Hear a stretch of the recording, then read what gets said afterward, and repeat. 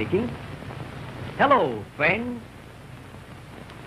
You know, it seems only yesterday that I wrote that old-time song of mine, both words and music, of After the Ball.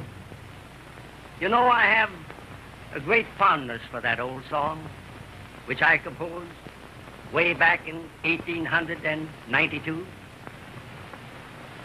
Would you like to hear it? Well, I'm going to try and sing it for you. Of course, I haven't got a voice like Caruso, but the sentiment is still there. And I hope that you will enjoy it the same as your mothers did years ago.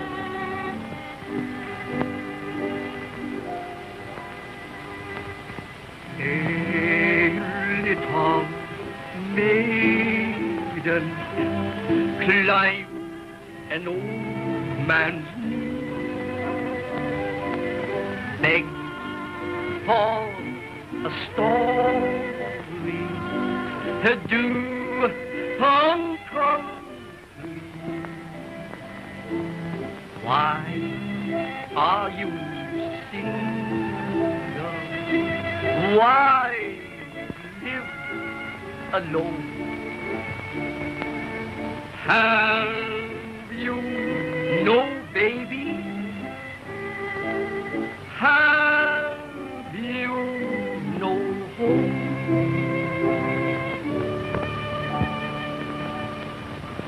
After the ball is over, after the break of morn, after the dancers leaving, after the stars are gone, many a heart is aching. If you could read them all,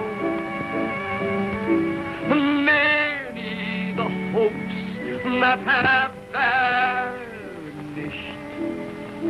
after